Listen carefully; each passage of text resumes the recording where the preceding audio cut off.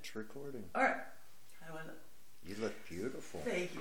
Today, Corey and I are going to show you how to clean out the filters of the jacuzzi. Step up a little bit more, please.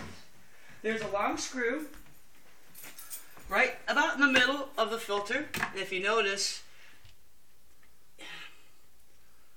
the depth or where the screw is, you want, when you're putting it back on, you want this larger piece towards the top. Thank you.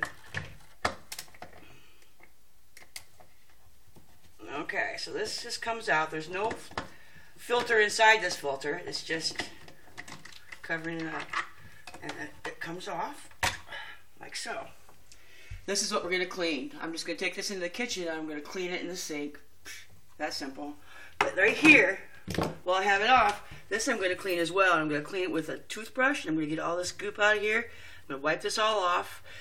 Then I'm going to splash this clean. But before I fill this back up again, I'm going to put this back on. I've never run it without this piece on it. I'm not about to try now. But I am going to clean this out thoroughly. And I'm going to clean out this section thoroughly. I'm going to splash it and I'm going to rinse it out. And I'm going to put this piece back on. Again, the longest piece goes to the top.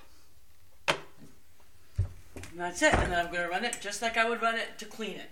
Which is cleaning or filling it past the jets, adding at least 1/8 of a cup of OD to this mix so that I clean out all the lines, cleaning it and letting it run for about 3 to 5 minutes, emptying it, wiping it out, spraying it all again with OD and letting that product sit on there for at least 10 seconds so that it'll disinfect, wiping it out again, and then right here where the water sits, I'm going to wipe this out thoroughly.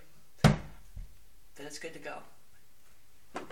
And that is how you clean the filters on the jacuzzis. Thank you.